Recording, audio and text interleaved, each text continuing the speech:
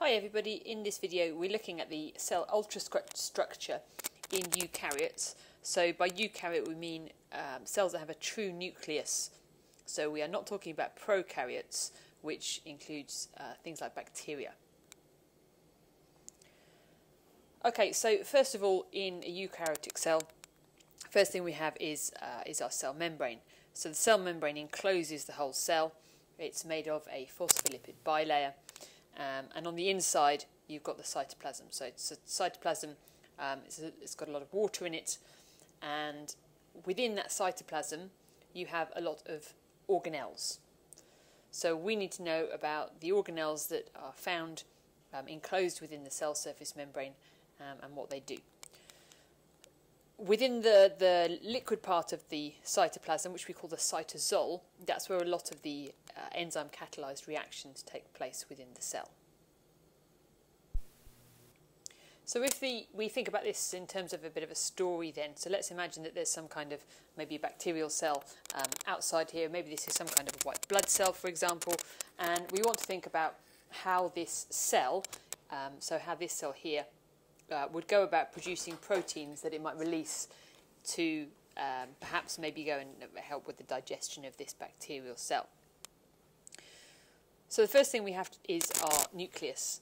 Now the nucleus of a cell is surrounded by a membrane, and it's actually a double membrane. Inside the nucleus we've got obviously our DNA. Now the double membrane of a nucleus is known as the nuclear envelope. So again, it's a phospholipid bilayer, but it's actually in two layers. So there are two bilayers forming this nuclear envelope. And the nuclear envelope has got holes in it, which we call nuclear pores. So those nuclear pores allow larger molecules to leave from the nucleus and go out into the cytoplasm. So if our end goal is to make some proteins which can be released from the cell, then we need to use the genetic code in our DNA. This is just showing one strand of DNA, so one chromosome. There would actually be lots of chromosomes within a nucleus. And the first thing that has to happen is that DNA, or part of the DNA, has to be turned into a copy. And this is now a copy of the DNA, which is messenger RNA, or mRNA. And the reason it has to do that is because the DNA is too big to be able to pass through the nuclear pores, but the messenger RNA is able to move out. And where it goes, first of all, is to an organelle which is called endoplasmic reticulum. So you can see here that it's a series of tubes, and you can see that it's actually continuous here with the nuclear envelopes. The nuclear envelope comes along and then just becomes the endoplasmic reticulum. And this endoplasmic reticulum has got ribosomes on it. And the ribosomes are made here in the nucleolus. So this grey area is an area within the nucleus, a small region, sort of spherical-ish region, which is where ribosomal RNA is made. So ribosomal RNA is made in the nucleolus, and the ribosomes are found all over the endoplasmic reticulum. So this is rough endoplasmic reticulum. So once the messenger RNA has been produced, it then leaves the nucleus by going out through the nuclear pore into the tubes, or the sacs of the endoplasmic reticulum. And those sacs are called cisternae.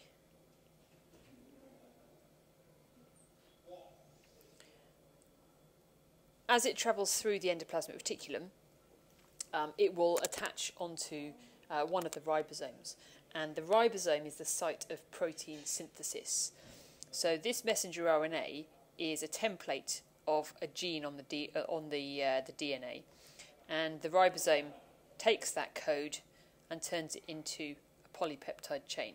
We'll look at the details of how that happens at a later point in the course. So we've now got a polypeptide in the lumen of the rough endoplasmic reticulum, and that now has to pass to another organelle in order to be modified. So what you saw happening there, we've now got our polypeptide here inside this enclosed membrane. So this is called a vesicle. So if I just go back, what you can see happening is our polypeptide is here inside the endoplasmic reticulum, and then the end of it, so the membrane here, encloses, and we then end up with our polypeptide inside the vesicle. So at no point did that polypeptide end up in the cytoplasm. It was always enclosed by membrane. This organelle here is the Golgi apparatus. So this is where the protein is going to get modified. So this vesicle containing the polypeptide is going to travel across here towards the Golgi apparatus. And once it's there, it will fuse with the membrane of the Golgi apparatus. Okay, so now the polypeptide is in the lumen of one of the Golgi apparatus membranes, cisternae as well, we can call them cisternae too. Before we think about what happens in the Golgi, there is another organelle called the smooth endoplasmic reticulum. So you can see that it looks very similar to the rough endoplasmic reticulum. The only difference is that it doesn't have any ribosomes on the surface, so it has a smooth appearance. Now this smooth ER is actually continuous with the rough ER, so they're all together, and actually most of the cell is going to be full of rough and smooth ER. The function of the smooth endoplasmic reticulum is to synthesize lipids, including cholesterol. And then, just as we saw over here, when lipids are synthesized in the smooth ER, they get packaged into a vesicle, and that vesicle then travels across and can fuse with the Golgi.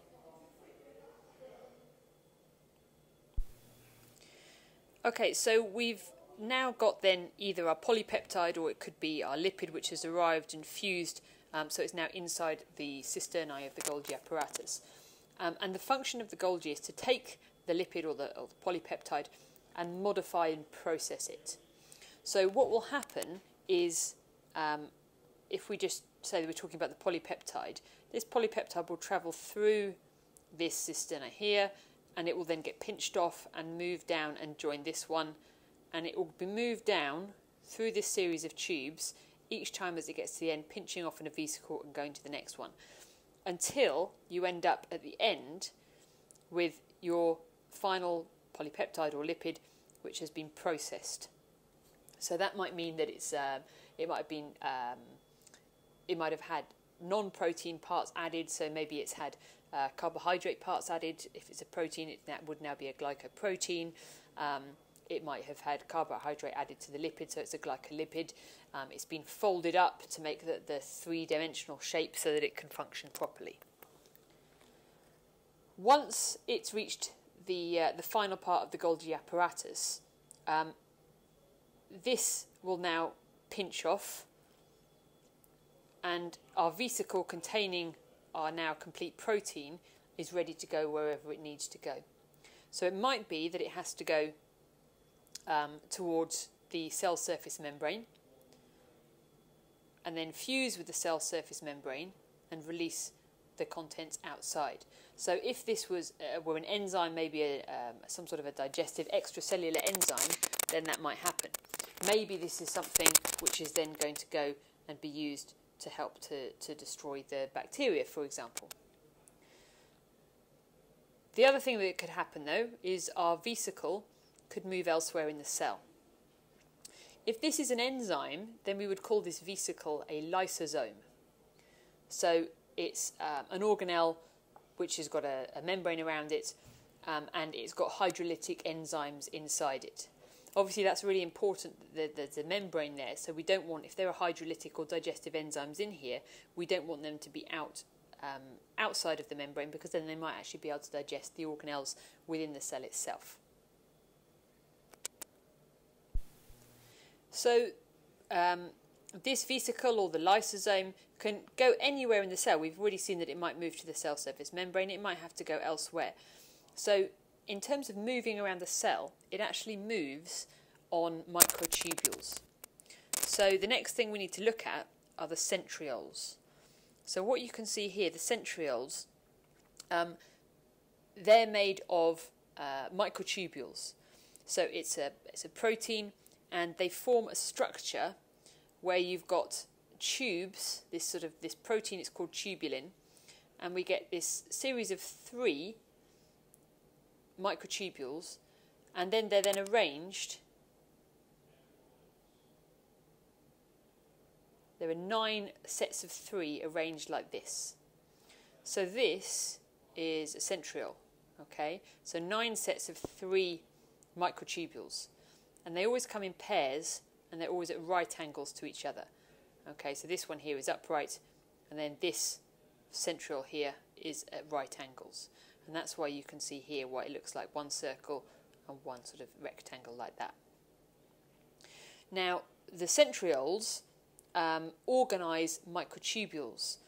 So they organise microtubules when cell division takes place, and they also are where the cytoskeleton comes from. So when we were just talking about how these vesicles are able to move around the cell, that's because from the centrioles come microtubules. So this is the cytoskeleton of the cell. And it's like a scaffolding that goes throughout the whole cell. So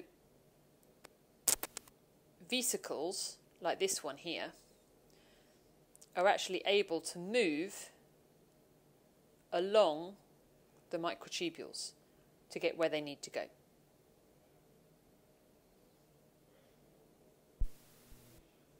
Now, in order for that movement to happen, energy is needed. So the vesicles, they're not moving along by diffusion, they're actually being moved using energy, using ATP, they're being moved along the microtubules. So the next thing that we need are mitochondria.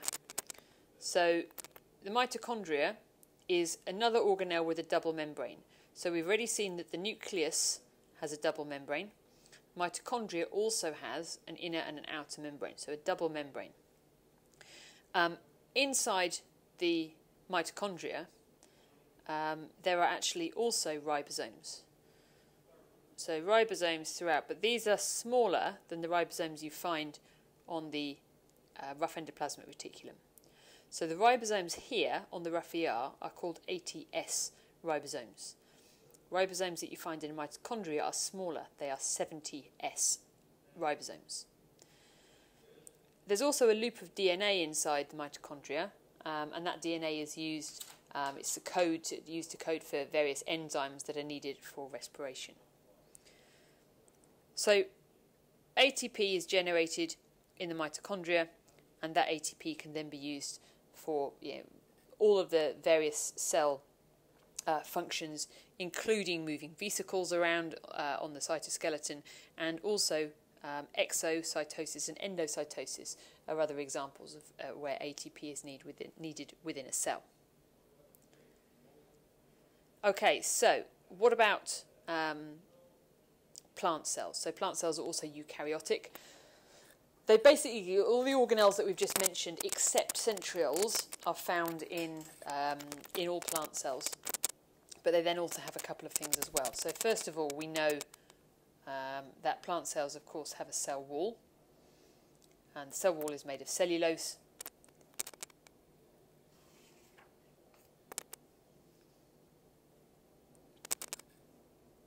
And this cellulose cell wall gives a lot of strength to the cell and provides lots of structure. The cell wall's also got other things in it, so there might be other polysaccharides like hemicellulose and pectin as well. So the cell wall provides mechanical strength. Water is also able to move along through the cell wall. Large permanent vacuoles, so there might be small temporary vacuoles in plant cells, but the large permanent vacuole is only found in plants.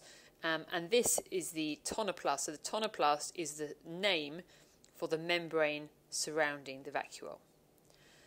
Okay, if we were to draw another cell next to our first cell, in between the two cells here, So where the two cell walls meet is an area called the middle lamella. The middle lamella is basically the bit which is sticking our two adjacent cell walls together.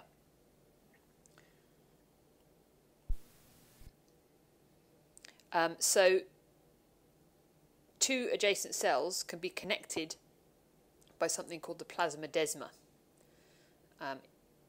This basically, you can see that the cytoplasm here is continuous with the cytoplasm here, and the cell membranes, also there are continuous. So this is a bit like a tunnel that leads from one cell to another, and there would be maybe several of those, or even lots and lots of them, connecting to adjacent plant cells. One of them is called the plasmodesma. If there's more than one, then we talk about plasmodesmata. As I mentioned already, we would also have all of the other stuff that we've seen. So obviously the nucleus, nucleolus, we'd have endoplasmic reticulum, Golgi apparatus. That would all be here as well, but I'm just not showing it. What I will show you, though, is the mitochondria, because we also, of course, have chloroplasts in plant cells, and they're slightly larger than the mitochondria are. In fact, I might actually make this even bigger, just to show you. So there we go. That shows a little bit better now then how the chloroplast is bigger than the mitochondria. Okay, although that might not be every single bit of detail, that covers the key parts of eukaryotic cells and their key functions.